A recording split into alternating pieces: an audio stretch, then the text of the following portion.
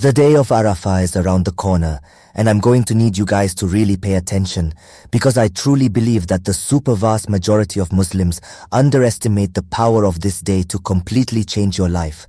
So make sure you watch it and you share it like wildfire. Now, of course, we know that the day of Arafah is in the first 10 days of which the Prophet Muhammad sallallahu alaihi wasallam, he told us the best 10 days in the entire year, so much so that doing a good deed in these 10 days is better than doing a good deed outside of it, even if you were going to go and lose all your money and even your own self, your own life for the sake of Allah. And so you can see already that these 10 days carry incredible virtue. But when it comes specifically to the day of Arafah, there's a plethora more narrations from the Prophet sallallahu alaihi wasallam that indicate how superior it is to the rest of the other 9 days.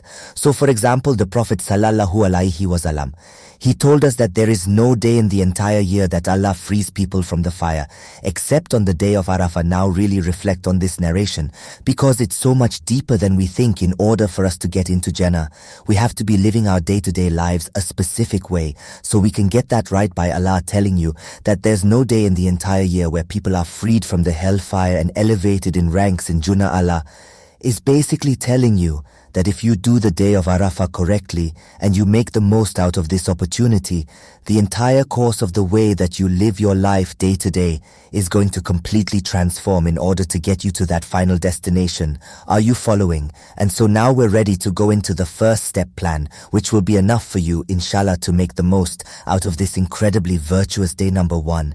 And this is probably the most important of all 5, is to make a firm, solid commitment, a strong, sincere intention that you want this day to be the cause of a brand new chapter to open in your life. You know what your relationship with Allah is like.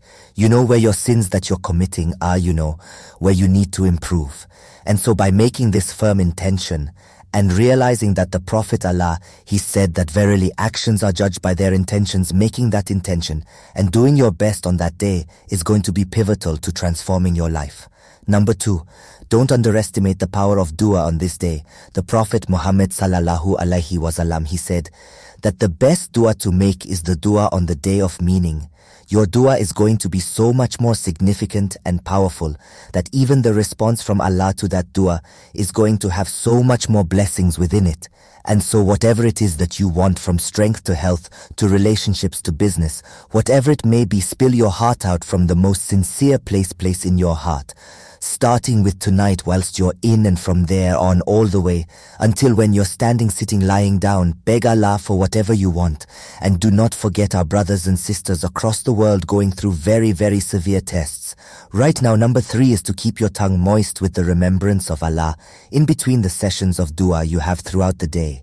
And so that means saying over and over again, Subhanallah, Alhamdulillah. The Prophet also told us in hadith to increase specifically on the day of number 4, which you all know already, is to make sure that you're fasting on the day of the Prophet sallallahu alaihi wasallam.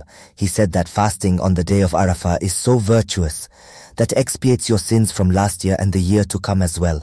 And finally, number 5 is whatever time you have left in the day, fill it by doing acts of good, whatever it may be, whether that's teaching knowledge, seeking knowledge, being good to your parents, reading the Quran, doing extra nufil prayers. Whatever it is, just fill your time with as much goodness as possible. If you follow these 5 steps, I promise you, inshallah, your entire life is going to change. May Allah bless you guys.